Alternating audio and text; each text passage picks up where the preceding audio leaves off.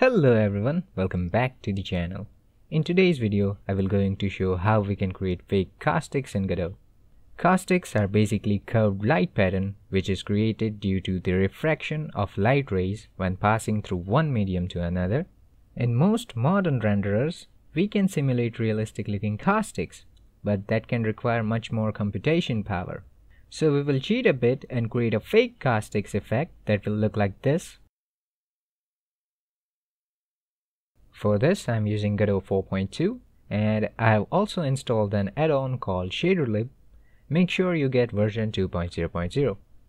With all of this out of the way, let's get started right after the intro.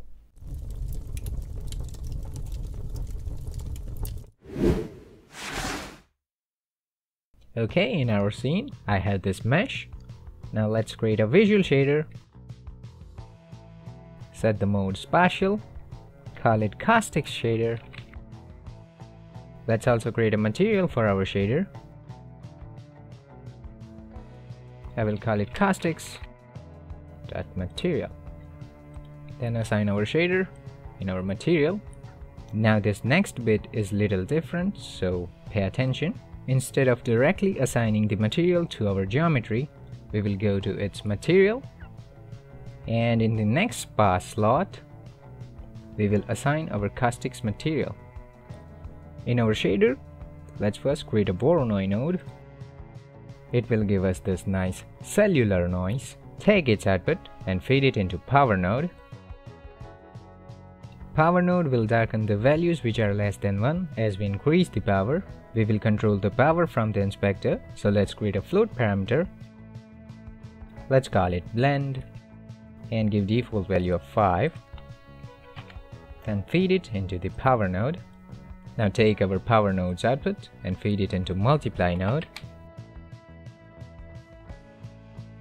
This way we can control the intensity of our caustic by increasing this value. We will do that from the inspector, so let's create another float parameter node. Let's call it intensity. Give default value of 5 and feed it into the multiply node. Then take our multiply node's output and feed it into the albedo. Now we can see the caustics, but the rest is all black. To fix it, take another output from power node and feed it into the alpha.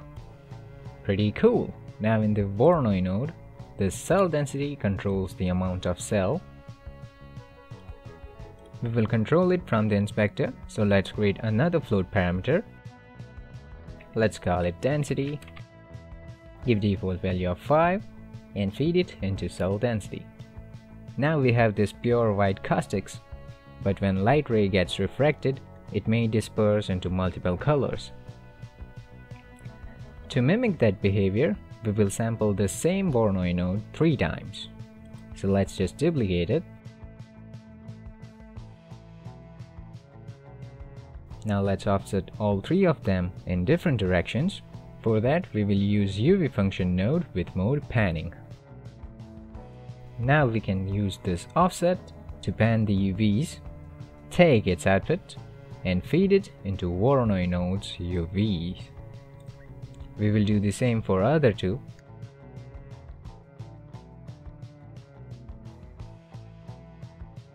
Let me just create a float constant to demonstrate the effect. Now let's offset the first Voronoi node upwards.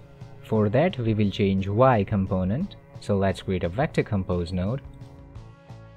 Select vector 2 from the drop down. Take our float constant and feed it into the Y component. Then take our vector compose node's output and feed it into the offset. Now let's offset second Voronoi node to the left side. So instead of Y, we will change X component. For the final Voronoi node, we will offset it to the right side, so we will just invert the X value. And to do that, we will use negate node. Now let's combine all 3 Voronoi nodes together using vector compose node.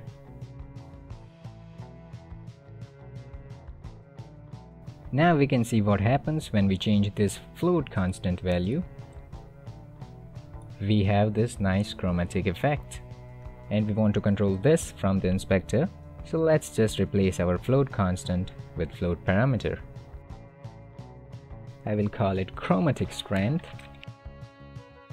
Set the hint to range, and you can experiment with the values here, but I find the value of 0.02 works nice, so set the range from 0 to 0.02. Now take our combined Voronoi noise and feed it into the power node. In our Voronoi node, this angle offset offsets the cell of our noise. We will offset them over time, so let's create a time variable. Then to control the speed, let's create a float parameter. Call it angular speed. Give default value of 0.2. Let's multiply it with time. Then take our multiply node's output and feed it into angular offset of all three Voronoi nodes. Lastly, we want to scroll over noise over time, so let's create vector2 parameter to control the speed and direction. Let's call it scroll speed. Give default value of 0 and 0.2. Multiply it with our time. Now we also want to preserve our chromatic offset, so we will simply add the multiply node's output to vector compose nodes.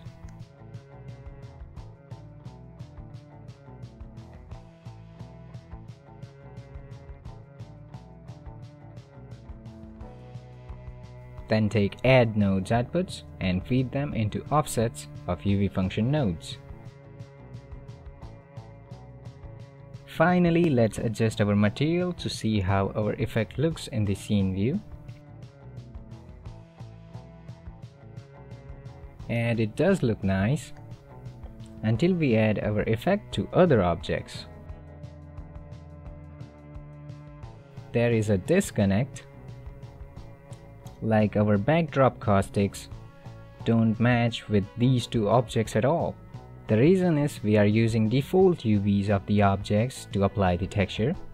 We want to apply our texture parallel to XZ plane, just like we lay our bedsheet onto the bed.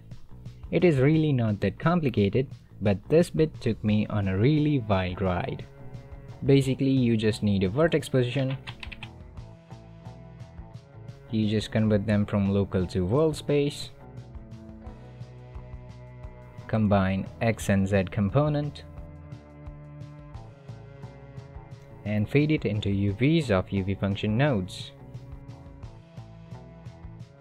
And at first glance it looks like we are all done, until we move the camera around.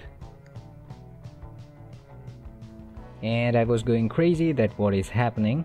Initially I thought I just messed the vector transform node and it is not working as intended. In reality, I was just confused because I read in the documentation that vertex variable returns position of vertices in local space, which is partly true. It returns position in local space, but in vertex processor. In fragment processor, it returns position in view space. View space means relative to direction where we are looking. In simple words, relative to camera direction. So, moral of the story? Read the documentation properly. Now you might think that okay, so we just need to convert the vector from view to world. But it won't work either, because vertex position will change when we look from a different angle. So we can convert the vector to world space, but the end result will not going to be the same for two different angles.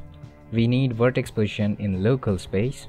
To access that, we will use variable called varings.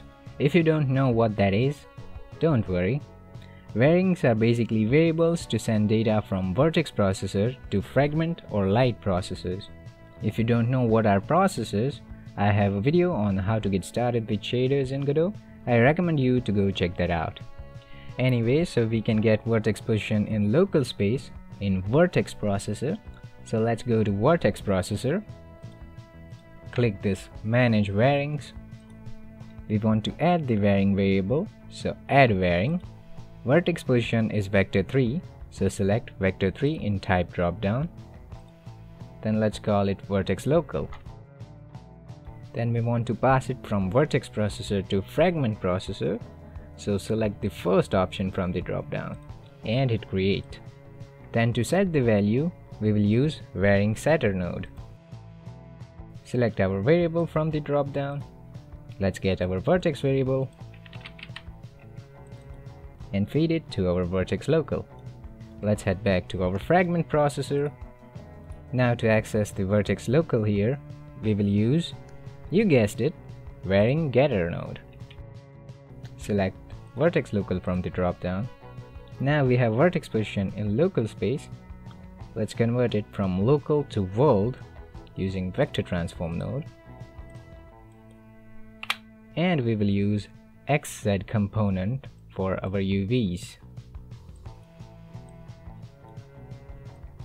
Now our caustics will match for all objects.